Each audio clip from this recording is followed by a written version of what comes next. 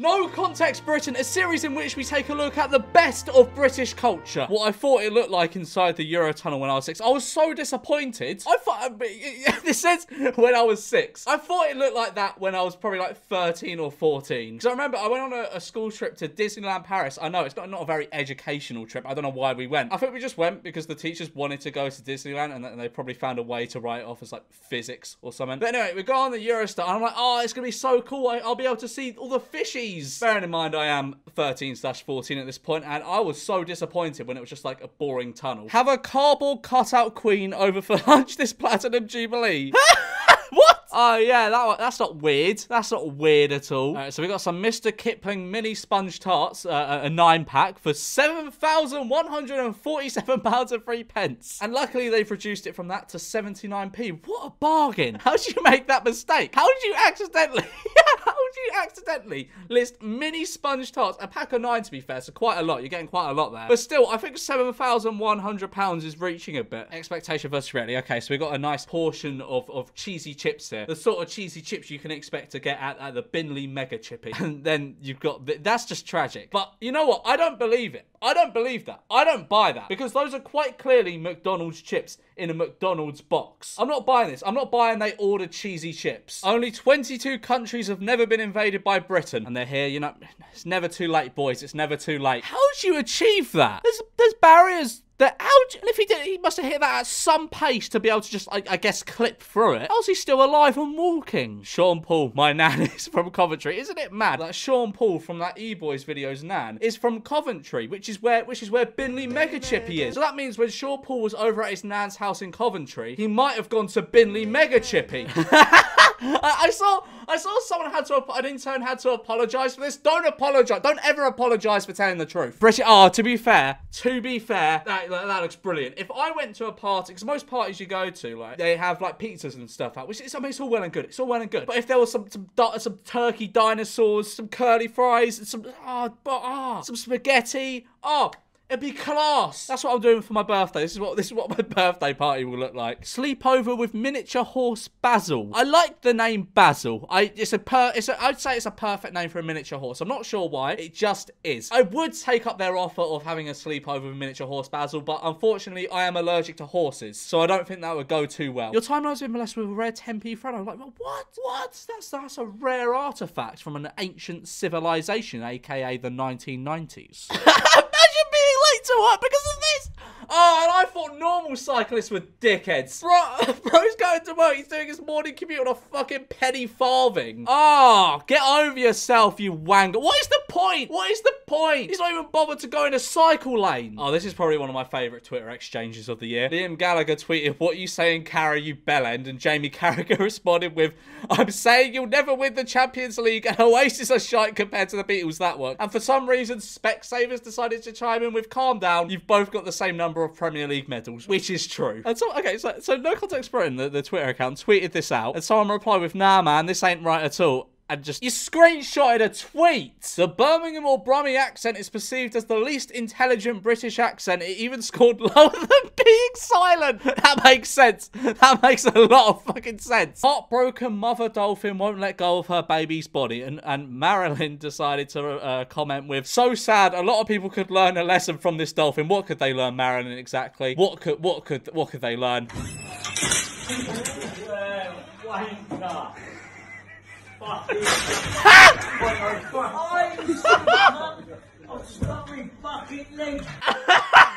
12 celebrities who share the same face with fictional characters. 12 Daniel Radcliffe and Harry Potter. Wow, that is some observation. Round the world cyclist arrives in UK, has bike stolen outside of Reading Weatherspoons 2 days later. Yeah, that sounds about right. Lyrics from Sweet Caroline that Brits know. Most of the lyrics, Sweet Caroline, da da da. You see, I know most of the lyrics.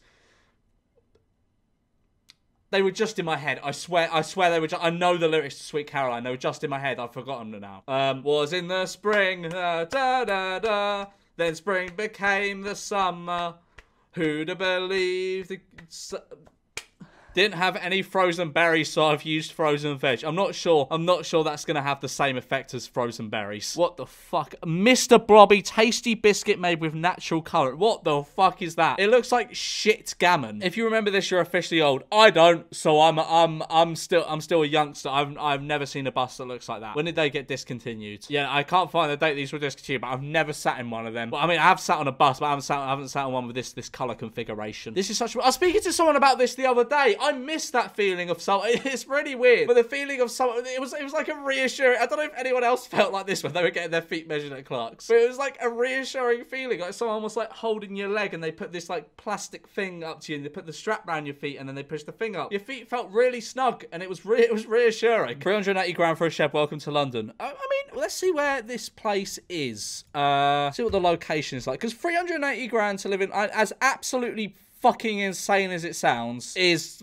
not a bad I mean, it is a shed. It is. How big is it? 300 square feet. It's a shed. All right. Is it at least a good location? No, it's in Hackney. You can't park there, mate. And it's a picture of a car in the window of Argos. When did Argos Online start doing drive-through? And why didn't I know about this? Obvious joke from Lindsay. Ha ha ha. Argos replied with, "Hi Lindsay, thanks for contacting us. It's the first time I've heard of this as far as I know. We don't. Where did you see this?" You're joking, Argos, aren't you? Hello, Clock. My name is Lillian. This drive-through is not nationwide. It may be individual stores or maybe a trial. Please do. You just denied it in the previous tweet and then it said, oh yeah, it's a trial thing. Drive-through Argos makes no fucking sense. How would that make sense? A man grows pineapple in Huddersfield. That probably doesn't sound that remarkable, but I'm guessing you need like a particular climate or something to grow pineapples. But well done, Edward. I'm happy for you. I hope you enjoy your nice pineapple. He doesn't know it, but me and this guy race on our walk to work every day.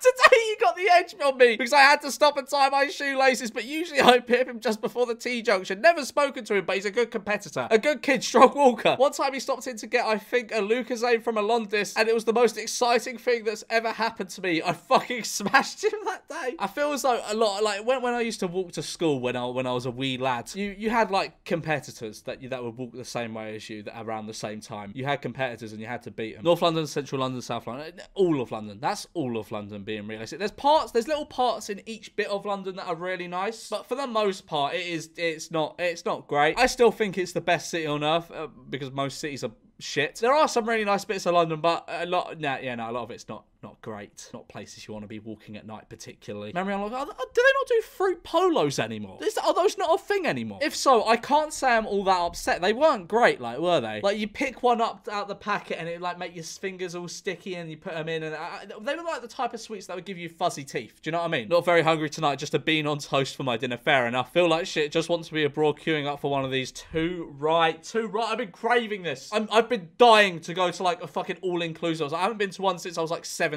I just want like an all-inclusive holiday in like Turkey for like a week and just to chill and use the toast machine. Woman wakes up to find neighbor has hung washing out in her garden. Oh no, what did she do? That's trespassing. You can't do that. You can't hang washing up in your neighbor's garden. God, I hope she sued her for everything she has. Ah, yes. What a man. What a man. Look at that posture. Look at that ability. A god amongst men. Living in Birmingham isn't stressful at all. Gary 20. That's just the pollution that's got to him. Flat to rent, £15,492 a month. And it's student friendly, which is good. To be fair, have you seen how much money some international students have? It is insane. Like, I used to live in a building that was like a new build, and I'm pretty sure it's by a university or something. It must have been, because there was a lot of students that were living in that building. And they were balling out. They were wearing like Louis Vuitton, Gucci all the time. And there were students, I did not understand it. But yeah, so I can't imagine paying 15 grand a month to live anywhere on rent. On rent. You don't even own the place. On rent. It doesn't even look that nice. It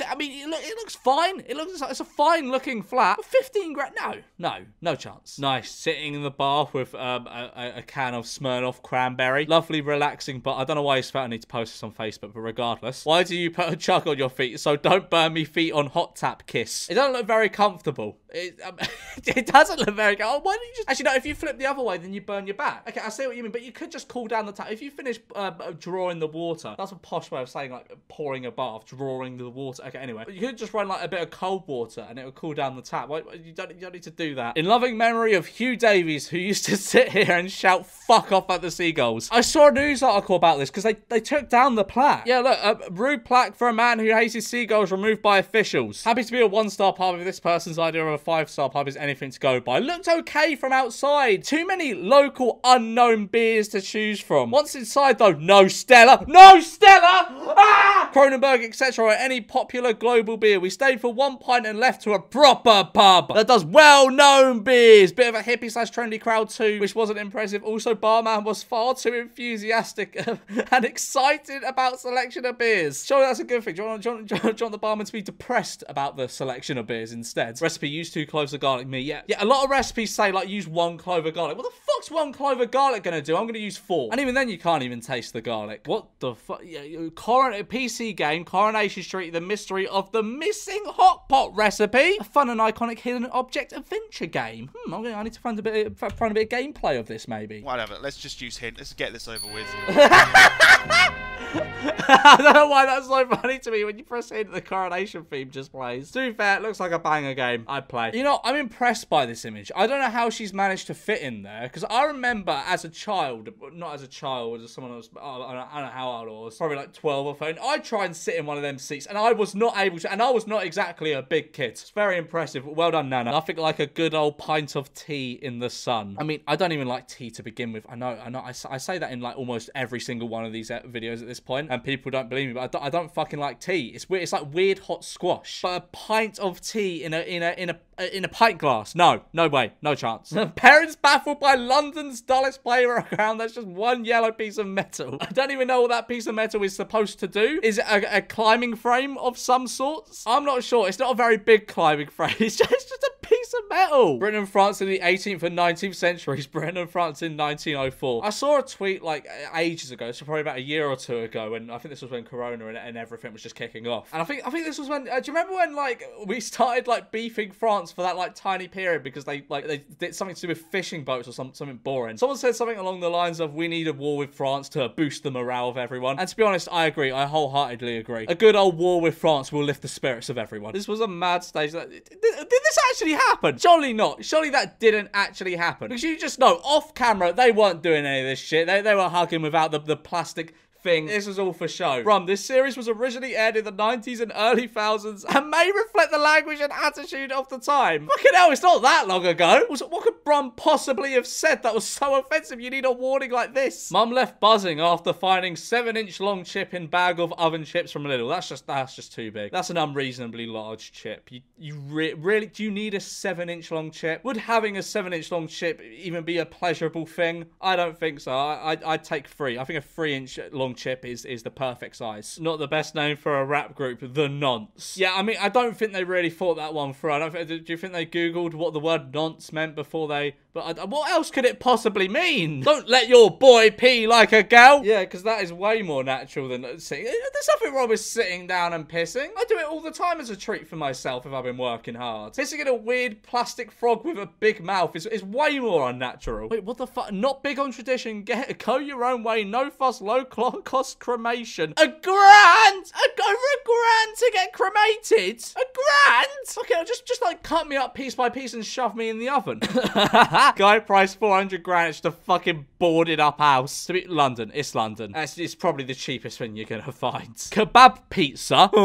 That looks sick. I would have the kebab pizza. Where can I get the kebab pizza? Just a man on the bus eating raw mince. You gremlin. Although I don't see any proof of him eating the mince. I just see a half-open packet of mince. His mate could have texted him and been like, "Oi, Gary, get on the bus. I've got half a packet of mince if you want it." And he's gone, yeah, sure. I'll be on my way. I want that half packet of mince. Comedian James Corden to leave his CBS late night show next year, and he's coming back to the UK. And you know what? Everyone hates him. I'm not the biggest James Corden stan in the world, but you know, I have a prediction. James Corden is going to go on a hero arc in the next like 5 years. People are going to love him again. I swear. This is going to happen. Audi's nuts. Oh. Classic, brilliant. Nothing's going to top that, let's be real. So I'm going to leave it there for today's video. I hope you did enjoy. If you did, be sure to leave a like and subscribe if you're new, and I'll see you in a bit. Bye.